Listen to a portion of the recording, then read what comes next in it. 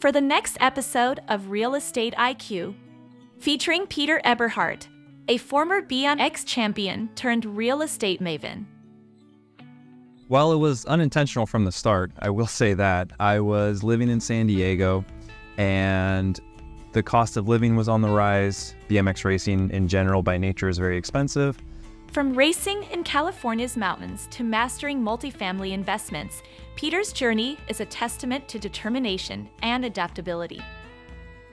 In the forefront of my mind, I started to look for ways to either increase my income or to decrease my expenses. Check out our full episode on Tuesdays at 5 o'clock Pacific and 8 o'clock Eastern on YouTube and Apple Podcast.